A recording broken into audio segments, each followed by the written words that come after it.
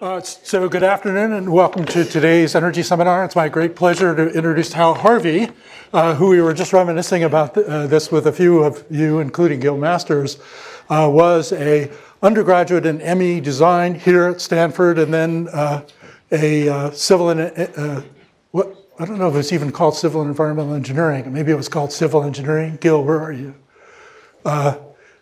After that, and worked in a program then known as infrastructure planning here, I think, which is mostly energy planning as far as I remember. And I actually knew a lot of Hal's classmates, but not Hal, so I met him later.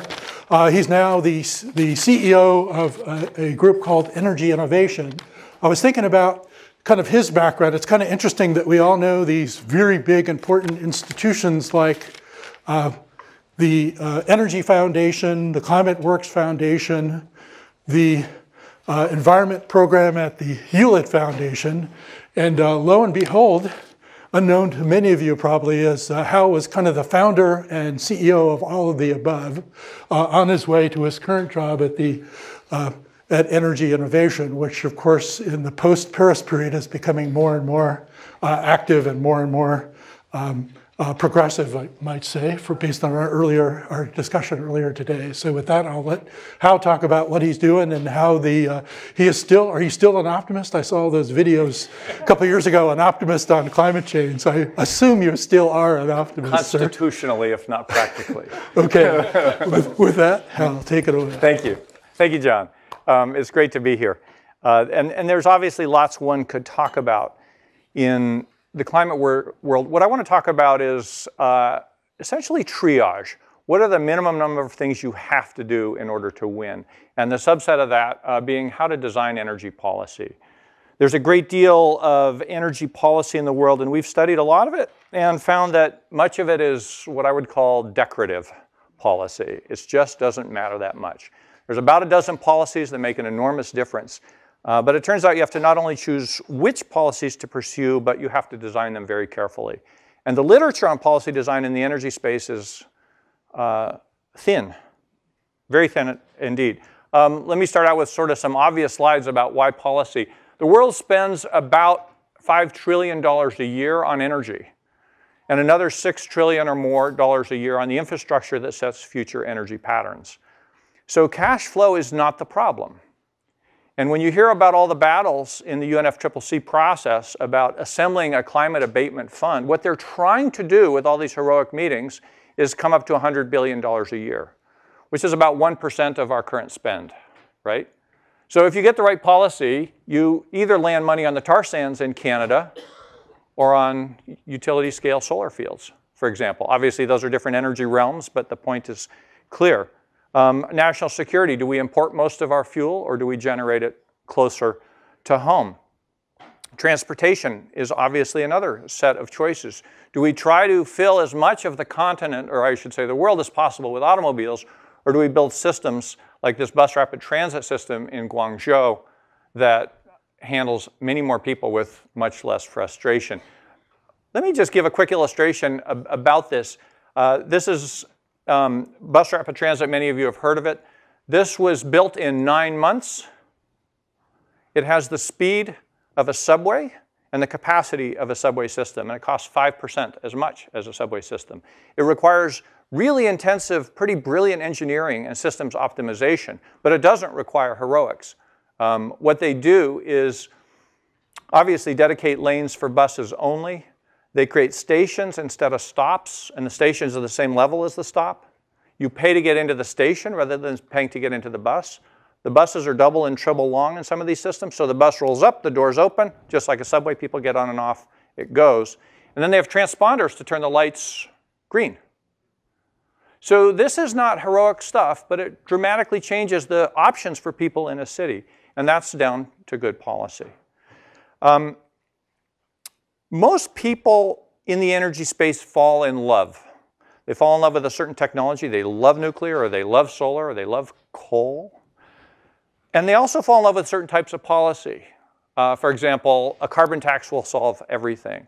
Or a carbon cap is an evil scheme, or what have you. I think falling in love makes you a bad judge. I should know. So what we've tried to do is organize policies into three types. Economic signals, fairly straightforward. Do you subsidize fossil fuels or not? Do you have a carbon tax or not? Performance standards have been the big winner by far. How much energy does your refrigerator consume to keep your food cold? It turns out that the state of California has a lot to say about that. It's a performance standard. A renewable portfolio standard is another performance standard. It says that electric utilities will have a certain minimum fraction of their energy from renewable sources. So performance standards have been the standout winner here. And then, of course, research and development. This drives the cost of everything down. These three types of policies encompass pretty much the whole lot, although there's a few other things that are important. And they have really important interactions. If you have strong performance standards, for example, you reduce the price shock of a carbon cap. If you have a super efficient house, because of a good building code, which is a performance standard, then a carbon tax doesn't affect you that much. Pretty straightforward. Conversely, if there's a carbon tax, then the performance standard seems like a more rational choice. Right now, we're battling each other sometimes. We have strong fuel efficiency standards for cars and super cheap gas, right? So you have this policy battle instead of policy reinforcement. Economic signals also support R&D. If the price on carbon is higher, firms are going to invest more in R&D. And conversely, if you have good R&D, the carbon tax doesn't cost you very much. And then finally, R&D reduces the cost of performance standards, and performance standards create markets for R&D. And if you don't believe that, go look at what's happening at Mercedes-Benz or Volkswagen right now when they try to become very quickly the electric vehicle producer of the world. They kind of screwed up on one of these performance standards. So they're investing very heavily in R&D right now. And it works that way. So this is a really good topology to help think through the opportunities in energy policy. There's a lot more to it, though, and that's where I want to go. Each of these has an advantage.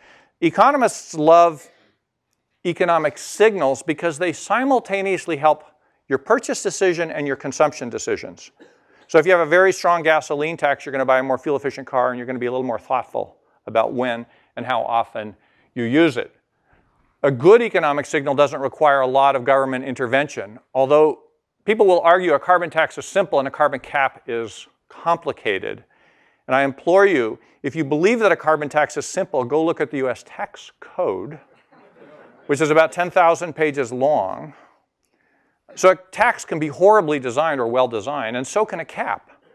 And we have plenty of experience with that. The Waxman-Markey bill, which almost became law, was 1,200 pages long, and that's probably the wrong length of a bill. So economic signals have their adherents, and they can do a lot for you. There are some areas, by the way, where economic signals are essentially beside the point. The people who design your home are not paying the utility bill for it. And the people who built your home are not paying the utility bill for it. So what's their incentive to wrap the ducts really well or put in super efficient windows? What's that? Demand, but the market signals are very attenuated. So when you want to buy a house, you're looking for a school in the neighborhood. You want a quiet street, maybe you like granite marble tops or a fireplace over here. Even if you care a lot about energy, it's going to be number 10 on your list for most people. And even if it's number 1 on your list, good luck figuring it out. How are you going to compare this house to that house? You can't really do it very easily. So the market signal simply fails in buildings. Turns out it fails also in transportation. And here's a quick thought experiment to that end. Carbon taxes proposed in the US are typically around 25 bucks a ton, rising with inflation. That's 25 cents a gallon. Easy calculation. So 25 cents a gallon is in the noise compared to the variability of gasoline prices anyway. If you really want to find out how well a carbon tax works in the transportation sector, pretend that the taxes in Europe on fuel are carbon taxes, because they're about 600 bucks a ton. We're not about to do that, and yet they still have to have fuel efficiency standards to drive performance changes. So there are realms in which a carbon tax is essentially beside the point. There are other realms where it's a very good deal. And then there are some that are just plain confusing, like utility dispatch models, because taxes tend to be pass-throughs in a highly regulated utility system. All right. I think I've covered all this stuff. Performance standards have been, as I said at the beginning, the big winner. And we have them all around us and we take them for granted. When economists tell me they don't like performance standards because there's something arbitrary about them, I ask them, in the last hotel they stayed at, did they get a slightly cheaper rate because they didn't have fire suppression in the roof? Or were they willing to pay a little extra for having rebar in the foundation so it didn't fall down during an earthquake? So the point is we have performance standards all the time. When you buy meat in the supermarket, you expect it not to be poisoned. That's a performance standard. And it turns out that you can have performance standards for lighting or refrigerators or air compressors or anything else. A well-designed performance standard, asterisk, asterisk, I'm going to get to that in a minute, is a dramatic way to affect performance. Their principal disadvantage is what I said earlier. They're at war with price signals.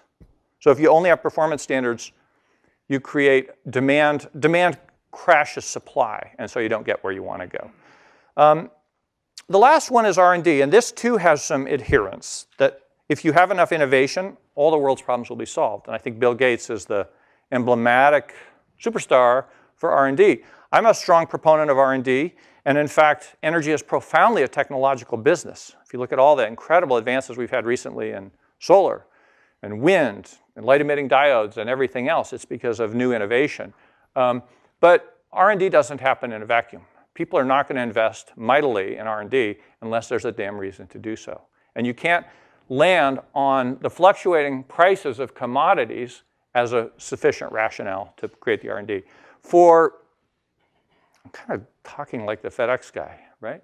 Slow down a little. If you want to understand how much we invest in R&D, public and private energy R&D together accounts for considerably less than 1% of our energy budget. We spend more on potato chips in America than we do on energy R&D right now. We spend much more on all salty snacks put together than we do on R&D. So we're foreclosing the future if we fail to spend money on R&D. Now, obviously, if you have strong performance signals or strong economic signals, it encourages the private sector companies to invest in R&D. So R&D you can think of as a pushing new technologies into the market, and the other two are pulls to pull new technologies into the market. What I want to turn now to is, for all these policies, we analyzed which policies are the most effective in the world. Which ones drive the fastest carbon reductions, the greatest technological innovation? And what do they have in common? And what are the screw-ups that people make along the way? And you don't have to read these all because I'm going to walk through them one by one. We came up with 6 that are kind of killer apps if you do them right. And this is important stuff. It's not well understood stuff. You will not find, there's not much literature on this. So let me go after them one after the other. The first one seems fairly obvious, which is you should have regulatory certainty. If regulations pop around year to year, it's really hard to build a business model. This is a US windmill installations year by year. So the production tax credit, which is an economic signal for wind, was authorized every other year, and then it would expire. And so every year, a bunch of windmills got built, and the next year, none. And then a bunch, and then none, and so forth. They transcended this problem for a few years, and then they got back into this habit. So imagine running a windmill company where you have to rush like crazy to build all your windmills in a 12-month period, and then the next year you have to lay everybody off, right? It's just insanity. And yet that's how we do it. Now, the only rational explanation I've heard for this is if you're fundraising and you're a US senator, you have a shot at the kitty every 2 years, right? But this is insane. By the way, regulatory certainty happens across the board. If you want to put up a utility-scale solar field in Southern California in the desert, and you don't know whether it's likely you'll get your permits or not, you will spend tens of millions of dollars and many years figuring that question out. So if instead sites were pre-zoned, green, you're going to get your permits in 90 days. Red, forget about it, it'll never happen. And yellow, we're going to go to war, which is today everything. Then you could save a lot of money and prevent a lot of ecological harm. So regulatory certainty is an elixir for reducing costs for clean energy. The next one is long-term time horizons. And this one is probably fairly obvious. But if you want to build a super efficient car, you have to invest money in R&D, aerodynamics, engines, transmissions, tires, electrical loads, lightweighting, all kinds of options. You have to do market research, figure out what kind of car you want to build. You have to design the damn thing. You have to build a factory to produce it. You have to market it, and then you have to extract value from it for half a decade to a decade, right? So you stretch that out, that's a 15-year cycle. And if you don't know whether the fuel efficiency standard, what it's going to be in 15 years, you're shooting in the dark, which is an incredible waste of money. And it's an incredibly bad way to prosecute your policy. So you're not really in the policy game if you can't create long-term targets. This is an illustration of California's AB 32. It's got a 2050 target, but until last year, it only had a 2020 law. 2020 is pretty soon. So what was happening is people quit buying carbon permits because they didn't know what was going to happen after 2020. So you can see the regulatory uncertainty manifest in the economic signal for that. We got locked into law a 2030 target now with a 2050 indicator. So that's a great thing. But we need to think out a ways longer. By the way, it's like coining money if you create regulatory certainty plus long-term targets, because you've lined up everybody's business plans to what your social goal is. If you fail with those two, you're jerking them around. You're not doing yourself any favors. The third one I like to push is that you should have technology neutral and price finding. These are actually separate items. But if you want to abate a ton of carbon, you can do it with solar or wind or energy efficiency or geothermal. There's a bunch of ways to do it. And if you think you can sit in an office today and predict what's the right choice for everywhere in the country 3 years or 5 years from now, then you're fooling yourself. That's kind of the Soviet style of planning. Didn't work out so well. So you should be technology neutral to the extent possible. Big asterisk here. There's a number of technologies. For various reasons, they're outside the realm of competition, but they're highly valuable to society that you want to drive in which case you cannot be technology neutral. Technology neutral competition is not going to get you advanced nuclear power or carbon capture and sequestration or advanced biofuels. It will give you the best choice between the efficient light bulb and solar and wind. By the way, it wouldn't have worked with solar 6 years ago, but it certainly does now. Price finding is the other one. Whenever you specify the price for something, it will either be too high or too low. It will never be right, because we live in a dynamic world with dynamic technologies. This shows the levelized price of solar dropping by 80% in about 7 years. So Germany bravely offered more than 23 cents a kilowatt hour for their feed-in tariff in the early days. Now, what people don't understand is they stair-stepped it down at least 6 times since then. So they've had a kind of a price following rather than a price finding policy. But you know, last year, the cheapest solar in the world put in, or this last year, was under 3 cents per kilowatt hour in Mexico, and Dubai, 2.5 cents per kilowatt hour. That's the cheapest power ever been supplied on Earth in history. And yet Japan was offering 23 cents a kilowatt hour in its feed-in tariff for solar. So it was not a price finding policy. So Japan was paying about 7 times the market rate for solar, which means they were buying 1/7 as much as they should have been buying. And that's no way to reduce carbon dioxide emissions. So policy should be technology finding for most technologies and price finding as well. This is one that is incredibly important, and I'll tell you 2 quick stories about this. When Jerry Brown was the youngest governor in California's history, he got passed a building code called Title 24. And Gil Masters made me go to Sacramento and watch the hearings for that. So Title 24 is, in my mind, one of the most brilliant pieces of energy policy ever written. But one of the things it's got in it is it gets tighter every 3 years without going back to the legislature, without a political battle. And the way they did that is they divided the state into 16 climate zones, and they created a merit rule which roughly goes, any technology that pays for itself in 7 years gets rolled into the next set of standards. So if you make triple glazed, low emissivity, argon gas filled windows that in the Sierras pay for themselves in energy savings in 7 years, their performance spec rolls into the code. So now Jerry Brown is the oldest governor in California's history, and the code's gotten tighter every year, including the Duke-Majan years, the Wilson years. They use the political bandwidth once, And they created these amazing improvements where we've cut energy use by much more than half compared to pre-code buildings. And by the way, they're now talking zero net energy buildings. The city of Santa Monica has now mandated that after 2020, all new residences have to be zero net energy. Zero is a really nice number. Should pay attention to that. Let me give you the counterexample. I'm jumping ahead, but for continuous improvement. When Gerald Ford was president, he doubled fuel efficiency in cars from 13 miles per gallon to 26, which was between 1974 and 1985. And then we went to sleep for more than 30 years, and we kept them there. And then when Obama became president, which is a long time, they doubled again from 26 to 54 miles per gallon.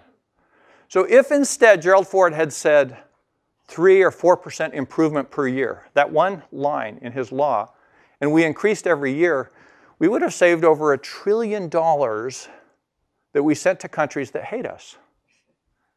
And we would have saved the auto industry because it would have been a long-term certainty with regulatory, long-term signal with regulatory certainty, employing continuous improvement.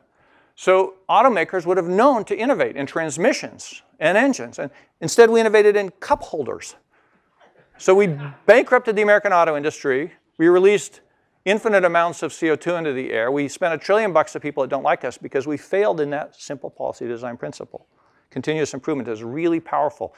And then back to the original point, it's not powerful least because of political bandwidth problems. Any serious leader, a governor, president, secretary, can only do a few things in their tenure. So lock something in that's going to be the gift that keeps on giving.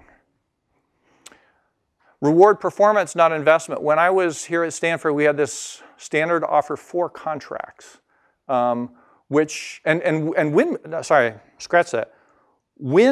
windmills we paid according to how much they cost to build was the tax credit, not how much energy they produced. In China, they're required to build a certain number of gigawatts of wind a year. They're not required to hook them up. They don't have to spin. They just got to build them. And so China has the largest curtailment. As much as 40% of windmills are not producing energy in some provinces because they're not, that wasn't the incentive. So it's a straightforward idea to reward performance, not investment. But when you're in love with tax credits and capital expenditures, and many politicians are in love with these two things, they tend to reward investment, not performance. So that's backwards. 2 more. If you have plowed your way through carbon cap legislation here or in Europe, you begin to realize that there are better and worse points of regulation. So I always argue go upstream. Go to the mine mouth and the wellhead, or the blending gate for petroleum. Find the pinch point where there's the fewest number of actors making the largest quantity of decisions and regulate that, tax that. The inverse is when you're trying to regulate millions of people and also trying to incent things that don't happen. So if you create a carbon cap and you want to give somebody credit for changing the light bulbs in the supermarket, you have a regulatory nightmare because you have to do an engineering estimate of what didn't happen compared to what did happen, and you have to go to every damn supermarket. And yet that's how we do a lot of policy in this country. So I just say, go upstream. How am I doing on time? A little more? Okay. What I thought I'd do now is walk through the transportation sector and see what happens when you apply these policies one after the other, and then compare that to what the real world does in Japan, in Europe, in the United States, and in China.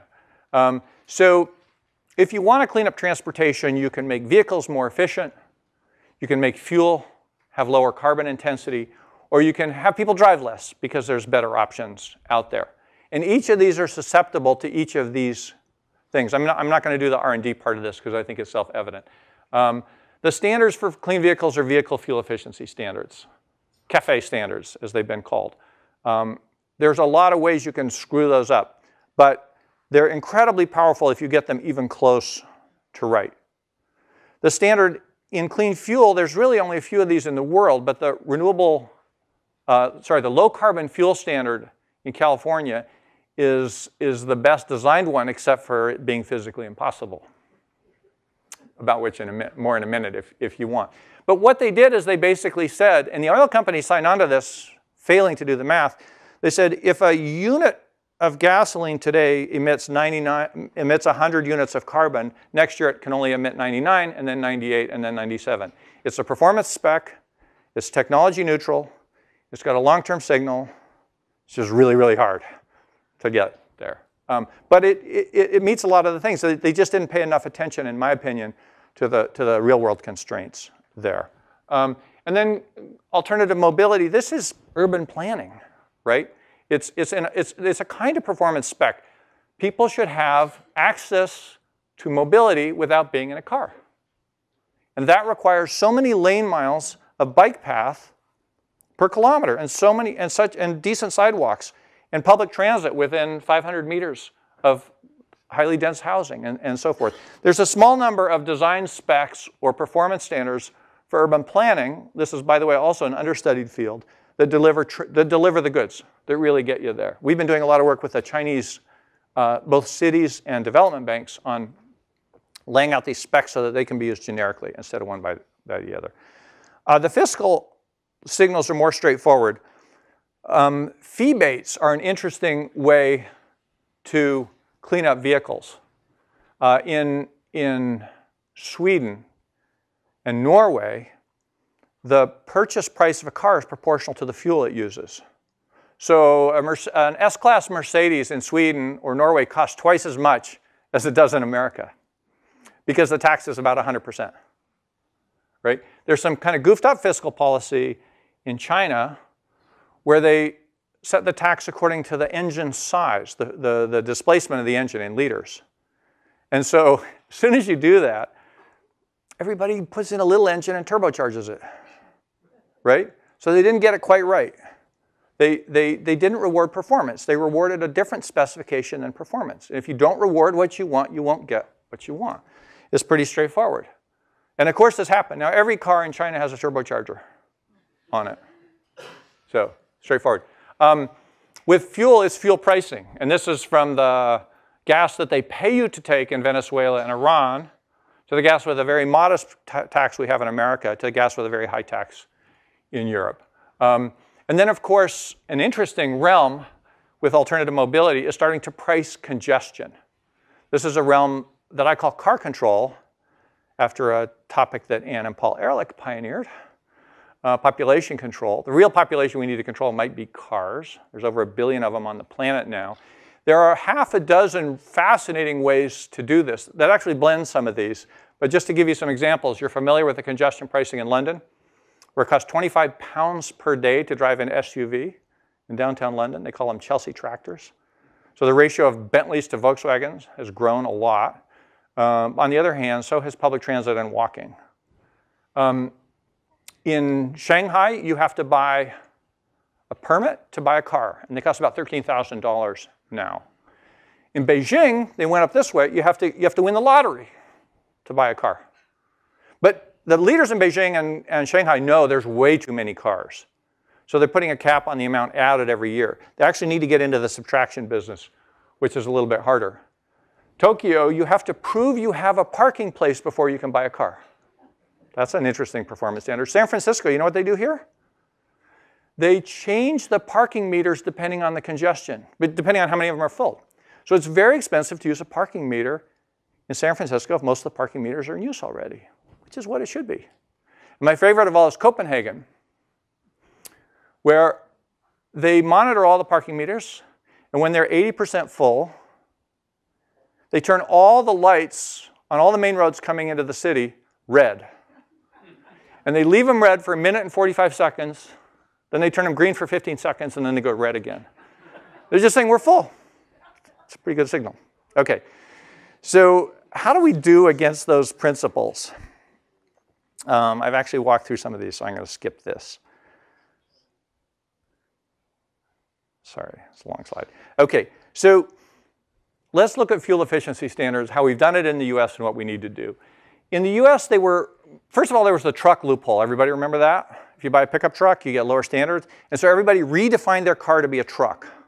And it was pretty easy to do that. You just change a few characteristics in the car and it gets to be called a truck. Then they made them weight-based. And so one of your principal technological strategies for increasing fuel efficiency of cars is to demass them. And they basically said, don't do that. Don't do that because your standard is going to be stricter, right? Weight's not the issue. Size is the issue we should care about. They put stair steps on the function instead of a continuous function because it's easier math. I don't know why, but that makes no sense. You can expect everything to be crowded to the stair step, just like wrestling. You know, everybody wants to be exactly 130 pounds, not 131, because that's where the cutoff is to the next weight class in wrestling. So if you flip it, and also they regulated fuel consumption, which is, or miles per gallon, which is intuitively interesting, except if you think about it a little bit, if you increase the fuel efficiency of a truck from 10 miles an hour to 10 miles per gallon to 20 miles per gallon, you save half the fuel. How much do you have to increase it to save the same amount of fuel after 20? To infinity, exactly, right? People think, well, to 30, or maybe they think double to 40, but no, you saved half the fuel. Now you want to save the other half. That's infinity, right? So miles per gallon is the inverse of what you care about, which is gallons consumed or carbons consumed. So flip it around, make it grams of CO2 per mile.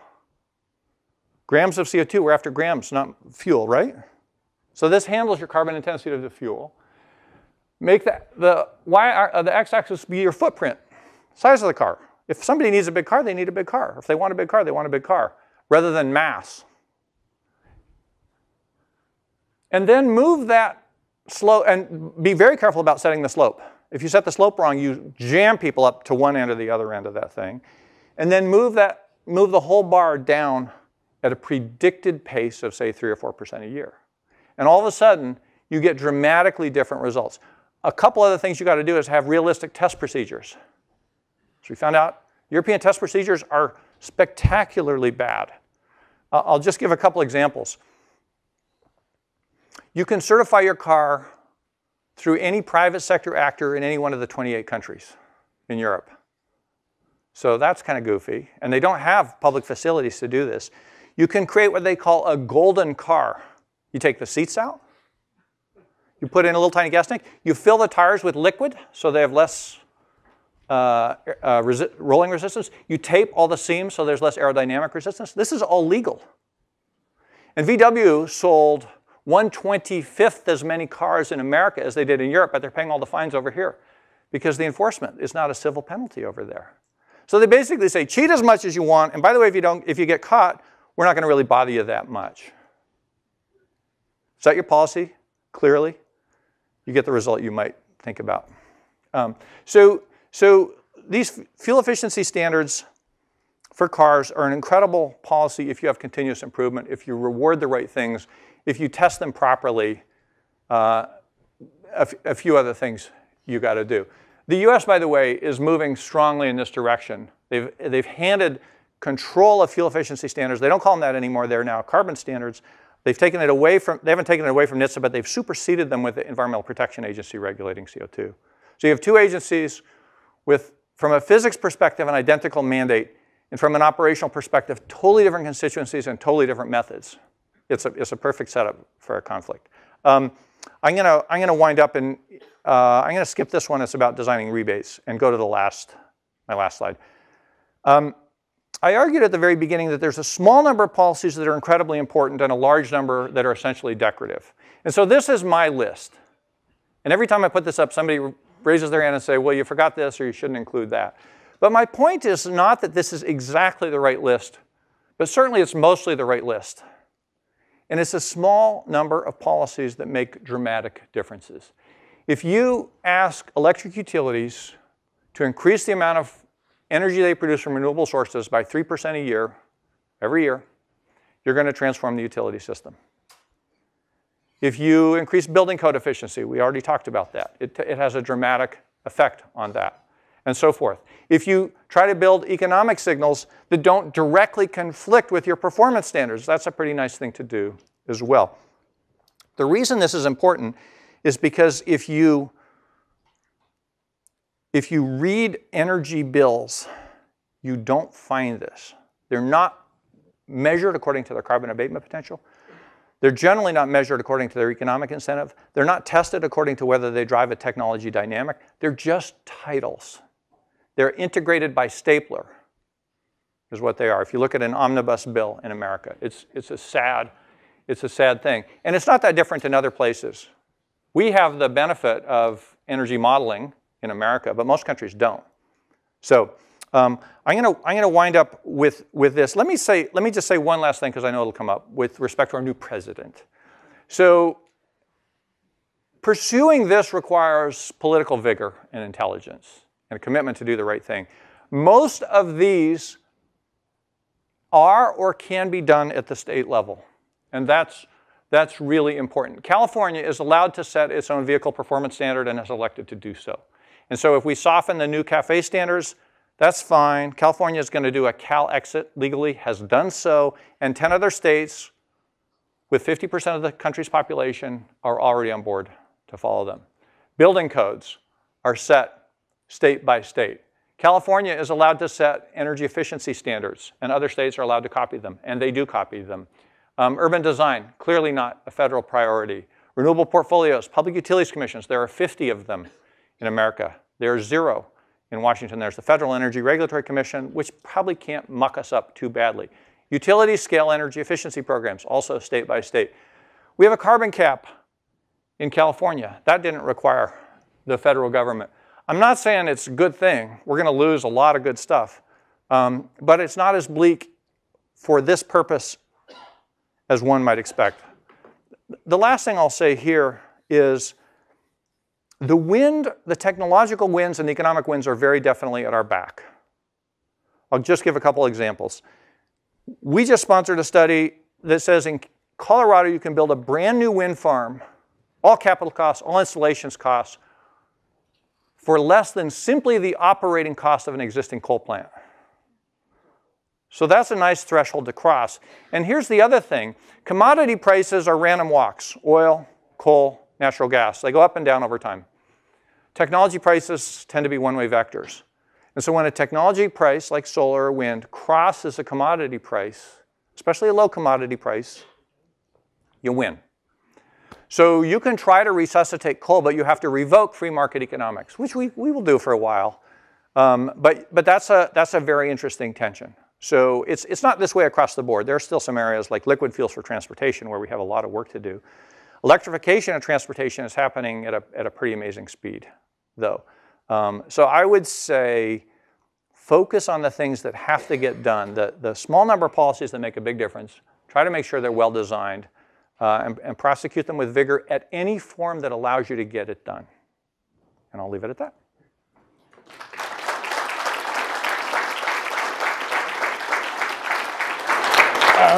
So that was great. We have about 10 minutes for questions. I actually remembered in that talk what I really love about Hal is he's kind of the guy in the world that's at the point in the policy process where the rubber meets the road. I also feel he's one of the best critiquers of the modeling and analysis game, which I participate in, because he knows when to use them and when not to use them. And I think both are important for the further improvement of that discipline. Any questions? Students first? In the back? Come on, you must have questions. There we go. Hi. A lot of these policies that you discussed require being extremely clear on the ultimate objective of the policy. And when it comes to actually passing policies, that can often be a detriment to building a coalition that can actually get these policies passed. So passing functional policies can also often be sort of at crosswinds with political feasibility. And I wondered if you could comment on how you see those two intersecting, and which of these 6 policies are most important to stick by and not bend in the winds of politics. Yeah. Well, they say politics is the art of compromise, and it certainly is. I guess I'm of the school that trying to accommodate every interest ultimately significantly reduces your political chances rather than increases them. And maybe this is the Waxman-Markey lesson, right? That they had to make exceptions for Alaska, and then the Midwestern states needed a little more biofuels, and we should give credit for this and credit for that and credit for the other thing. And pretty soon you end up with a bill which literally no one can read. Or should read. And the antithesis, and of course these are slightly different conditions, was Hank Paulson getting $1 trillion with a 3-page bill to save the world, which worked. So So those are extremes, but I actually think the answer is not to try to placate every interest group with every bill, but to look deeply at the interests of the most affected parties. Most utilities and most auto companies will accept strong regulations if they have long-term certainty, right? What they can't stand is being buffeted around. Uncertainty is a killer for a business plan. So I think keep it simple, make your objectives clear, test the benefits. If there are people who are resistant to it, this was interesting with building codes in California back in the 70s. They discovered the politics of this where you could divide the world into good builders and schlock builders, right? The people that were not insulating ducts didn't like the code, and the people that were doing it anyway loved the code. So divide and conquer. Go for it. Right. Other questions? Sir? You mentioned technology-neutral auctions, but if you do this with the different profiles and generation of solar and wind and throw in biomass, don't you have a risk as a country that you lose control of your energy plan? So the tacit question and what you're asking is how do we build a stable energy system if you don't choose a stable mix, and which is especially important for the grid, right? Because you need second-by-second balancing. There's a lot of the old paradigm, which I was schooled on here at Stanford, power systems planning, a 2-quarter graduate series class, was that you build 3 classes of power plants: baseload power plants, shouldering, and peakers. And then you dispatch them in economic order to keep the system. And that demand was the independent variable and supply was the dependent variable. So the new paradigm, which is emerging, is that of system optimization, where you look across a suite of resources, including demand resource, and you build and dispatch accordingly. And it turns out there are half a dozen ways to balance the system that don't have to do with just dispatching power plants. So demand response is an enormous, essentially untapped opportunity. A study in California found 6 gigawatts of demand response cheaper than any supply. And there was a bid where PJM, the biggest power pool in America, allowed supply and demand to bid for fast ramping services. So breaking down the market is really interesting. A very small, quantitatively, part of the market is fast ramping services. You need to turn it on and turn it off. You can create a little bid structure just for that and let all kinds of technologies in, right? The demand side bids were 80% cheaper than the supply side bids. Now at some point they'll level out. Well, that's fine. That's not a problem. Geography helps. There's very little correlation between wind in the north and the south. There's predictable non-correlation between, well, it's correlated, but they're different, between solar in Arizona and solar in California. Solar thermal operates differently than solar PV. So putting in a heterogeneous mix of supply side options, adding in demand side options, connecting large areas with wire, and then paying specially for, if you have a natural gas power plant and you turn it on and off quickly, very little carbon, but fantastic system balancing. And much cheaper than batteries. I haven't even got to batteries yet. The point is there's very cheap ways to do this without having to go through the engineering mentality where you design everything in advance. Sir? Speaking of batteries, what are your thoughts on sensible energy storage policy? So it would be really great to have cheap, compact, high power density, high energy density batteries. But batteries are really, really hard to make. The advances in batteries in the last few years have been unbelievably great, but we're still not there where we need to be. So according to what I said below, the electricity system really doesn't need batteries until you get to 80% renewables or better. And that's pretty important. Cars need batteries. And I would say the cost of batteries have dropped at a spectacular rate. The performance of batteries have increased at a much slower rate, but they're definitely getting better. But batteries, to me, are like R&D in general. You don't need to hold your breath and wait for it to happen. You can move right away with improvements, dramatic decarbonization of the system, and that will pull new technologies, including batteries, into the market. Does that answer your question at all? You look skeptical. I have thoughts, but it's your show. Yeah. So, very interesting. I learned something new. Like the selection by stapler or whatever. But your point on performance standards, importance there, I think that's being missed. So that is more important than perhaps even you're emphasizing. Because, for instance, the wind farm that was built up in, Montana or wherever that you're talking about, its performance standard is extremely poor. And the performance standard of PV, massive PV, is extremely poor.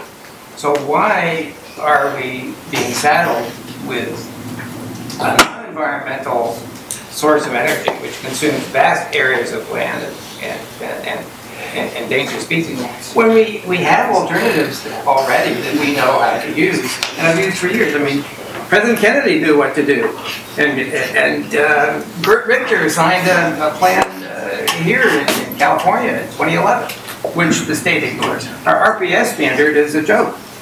Other states have much better RPS standards. Would you be satisfied with the CO2 per kilowatt hour standard?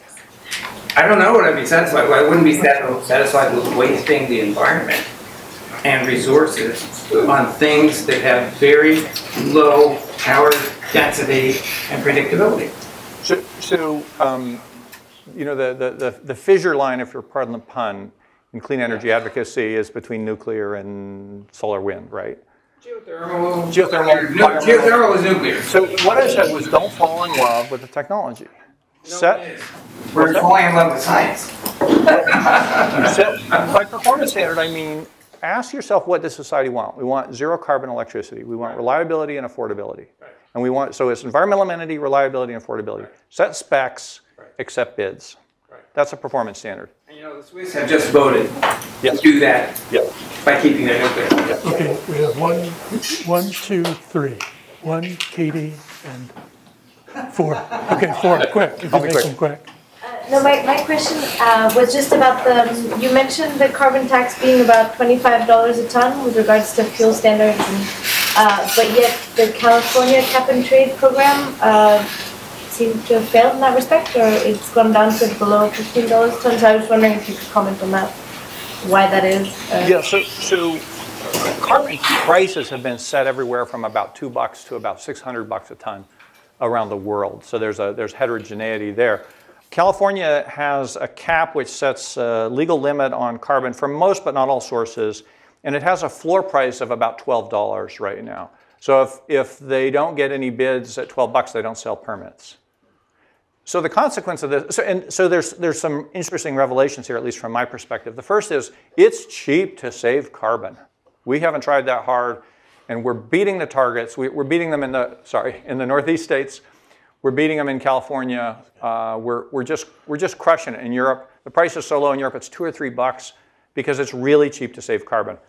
From my perspective, that's a good news story. We should accelerate the rate that we reduce permits to take advantage of this. The California system and some other systems have collars where they floor on the price and a cap on the price raise. It's a de facto through banking and borrowing, they call it. And I think a collar is a very smart thing. But I would design a system so if you don't sell the permits, you ratchet down the number that are issued. So it's a ratchet, one-way ratchet. Okay, over here. Oh, okay. So batteries at $100 kilowatt hour within 2 years, over 800 watt hours, over 700 watt hours per kilogram, over 808 watts. I'm assuming, what does that do to your calculations? Electric vehicles are going to blow away most people's doors in terms of the rate of penetration, is what it would do. If utility scale storage, I think will be slower. But that's the same.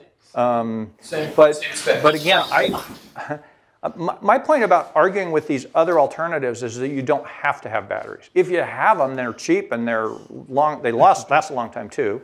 That's fantastic. So I think the transition to a zero carbon grid is going to be much faster, can be much faster than people realize. I talk sometimes about 4 zeros. Zero carbon grid, zero net energy buildings, zero waste industry, and zero emission vehicles. Every one of those has a technological vector that's going in the right way. Every one has a suite of policies that drive them that way. Each of those can accelerate dramatically if you combine those 3 sets of policies in the right way. Okay, Katie. In your clean energy under Trump answer, you really emphasized the degree to which states that want to move have a lot of entry points. And I was wondering if you could maybe give your best pitch for the bipartisan answer to that. So across your list of 10, what are the greatest entry points in the states that are red as well as blue in Congress and federal agencies? Can you repeat the question? Best things for state to do. So which of these are going to be conditioned on attractive to the red political states and the blue alliances. states at the same time? So guess which state has the most wind power in America? Texas. Texas. By a huge amount, more than 3 times as much as California, which is number 2. I worked on that wind. The first renewable portfolio stand in America was signed by Governor George W. Bush, right? And Pat, one of the biggest advocates of clean energy in America was Bush's chairman of FERC, Pat Wood. So what Texas did is they set up a free market for trading electrons, and they built transmission lines for wind, and they lived on that production tax credit for a little while, and now wind is just blowing gas and coal and everything else out of the water. I'm supposed to meet with the governor of Wyoming in a couple weeks. He wants to talk about coal. I want to talk about wind. We'll see where it goes. But look, they think, Wyoming is a coal colony. Everybody there works on coal or gas.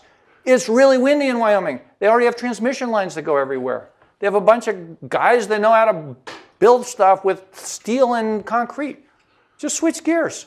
So I guess I would say that if you can show the jobs, and if you can show the right kind of jobs in the right places, you're more than halfway there. There are 2.5 million advanced energy jobs in America. There are 40,000 coal miners in America. Final word. Yeah, so I'm reminded actually of a lot of things we used to do at Bell Labs because we have long-term, good stuff, right? So all that really resonates, right? We had a mantra which was never schedule breakthroughs.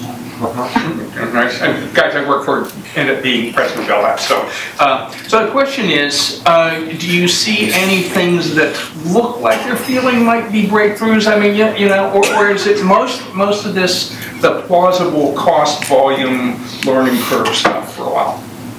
So I think the breakthroughs are a different kind of breakthrough now. I think the breakthroughs are system optimization rather than device optimization. Enabled by big data and control paradigms that we didn't have when I was a kid. Certainly in the utility sector. I think there are breakthroughs in market design that can help a lot. I think there's a symbiosis between technology push and technology pull that we've never taken advantage of. So for me, the breakthrough is 5% annual or 7% annual or 12% annual improvement rates rather than 2 or 3 or 4. I mean, thermodynamics is an unyielding science. It doesn't have a Moore's law. But system optimization is just fine with that kind of stuff. Good. On that note, thanks again, Hal, for a great seminar. Thanks.